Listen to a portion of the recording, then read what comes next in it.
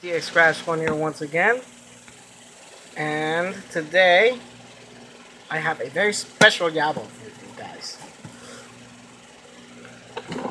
Plug that. So I bought this about last week. This Yabo, and came all the way from good old Paris, France.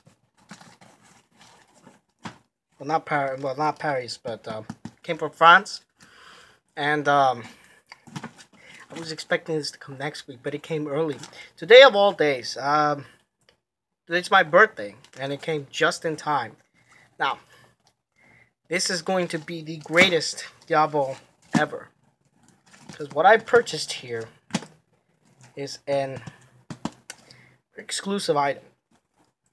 Very exclusive items. So I've cut open the box. I haven't pulled out what's inside. But anyway, this costed me 100 euros, which according to eBay, it said that it translated to $110. I got some French balled up newspaper. I like doing this. Just take a look. Show you guys that I'm online. Self-flash. That is in French.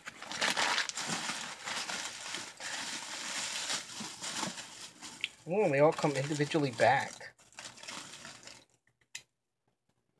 Alright, so let's show you guys what I got here, because this is a great Yabo. So I bought a box of Dunhills. So there's 5 Dunhill pipes in here, and some of these need a little bit of work to them, but overall, with the exception of one, they're all in pretty good shape. Okay, so let's start with the first one. Here we have a Dunhill root briar in the pickaxe shape. This is a, have my notes here on the side from the seller. This is a 1975 Dunhill 270 to 272 root briar pipe. 272 root briar 4R. This one is missing the stem.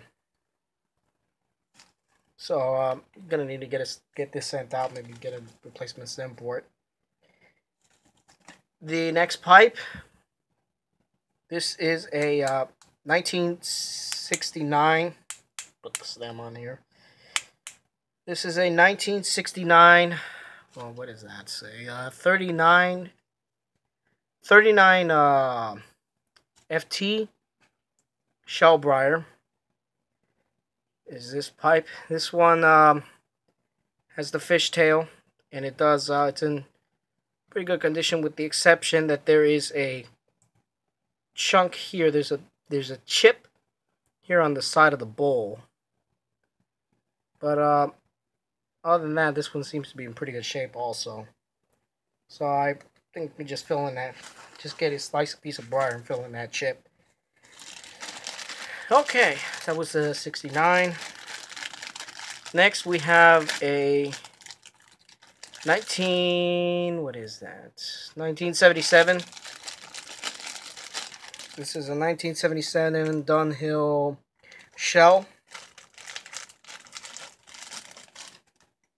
in an apple shape. This pipe is actually in pretty good condition. Unfortunately, the stem has snapped.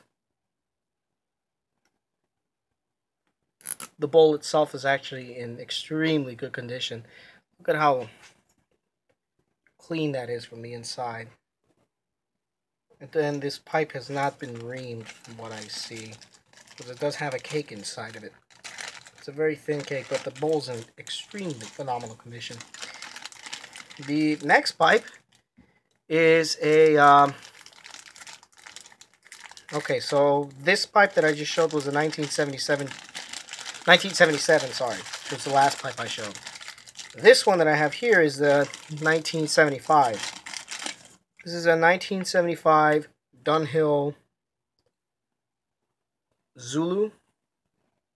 This is a beautiful pipe. This one is probably the one in the